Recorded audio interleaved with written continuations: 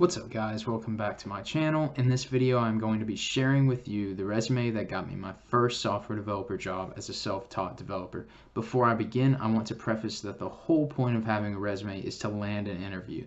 Getting that interview is probably the toughest part of the process, but hopefully today you can learn some things from my resume. With that being said, let's begin. All right, to start things off, just wanted to say that I created this resume using HTML and CSS. Overall, it wasn't too difficult. It took me a couple of days. I basically looked at a template on Google Images, something that I liked, and I went ahead and just copied it. Just went through the HTML and CSS to design it the way the copy looked like. And over here, you can see my name is up here in the top corner, something large in large print where the recruiter, if they're glancing over your resume, can see your name and be able to remember that. Also, under that, I have just the random things that usually are always on a resume, your email address, your phone number, and if you're a developer, I would suggest putting your portfolio as like a clickable link and also your LinkedIn profile and your GitHub. Those are vital things that I think you should have on a resume.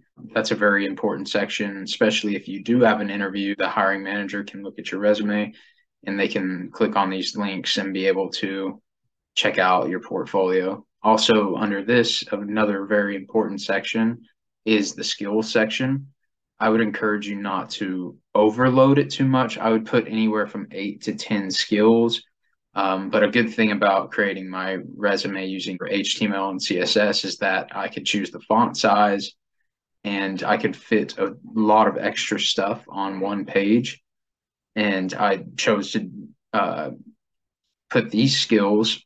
These are actually also changing on every single resume, depending on what's in the job description. So if it's a front end role, I would put more front end skills, or if it was full stack, I would put some of the back end skills that I knew as well.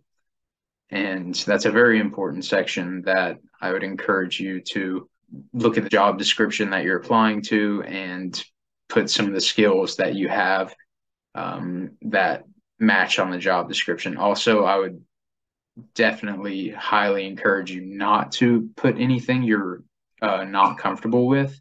If you do that, then if you end up getting an interview, they're going to realize you don't know what you're talking about. So I would just encourage you to be truthful and put what you know under that section. Also, under here, I have my education. And if you haven't watched my previous videos, I have a degree in business, entrepreneurship, but I don't have a degree in computer science under the work experience part. I'd seen from some videos of some other developers that were self-taught, and they would say that, I would leave off any work experience you have that doesn't pertain to software development. And there were others that said you should put the work experience that you have. That way they know that you haven't just been doing coding, and that you actually have some work experience that you have in the past. And I actually tried it both ways. And when I just had like developer experience down here, like some of the projects I had, it really didn't work out. So I ended up putting my work experience that I had. So I was an analyst at an investment company for over 2 years. So I put that in my work experience. And underneath here, I went ahead, instead of saying project experience, I went ahead and just said software developer.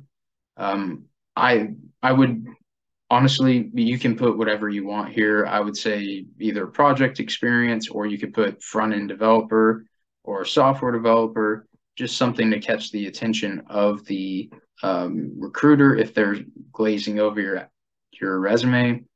And under here, I have the two best projects that I had. I have under the title here the technologies I used: React, Express.js frameworks, Node.js, and MongoDB.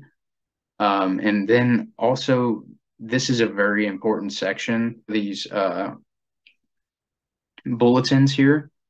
And here you really want to match some keywords to the job description and explain some of the things that you learned during the project or some of the things that you accomplished. And if you can fit more projects, that's awesome. But I would encourage you to fit at least two of the projects that you're more comfortable with and that show off the most skills. I picked both these projects because they were the latest ones I had done, and they were both full stack applications. And I felt comfortable explaining how I created the application.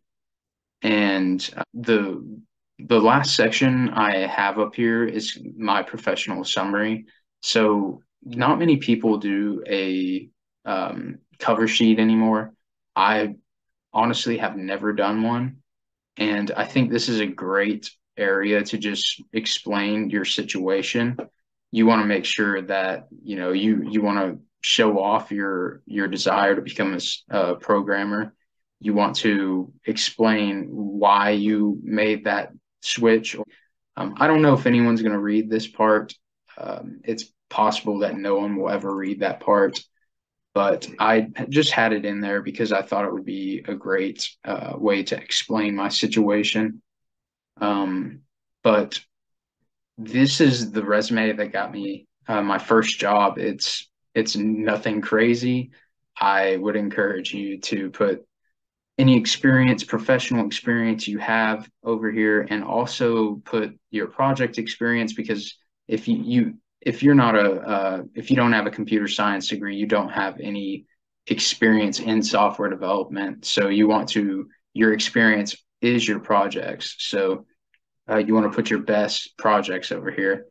And also, I just want to reiterate about how important it is to match your resume to the job description.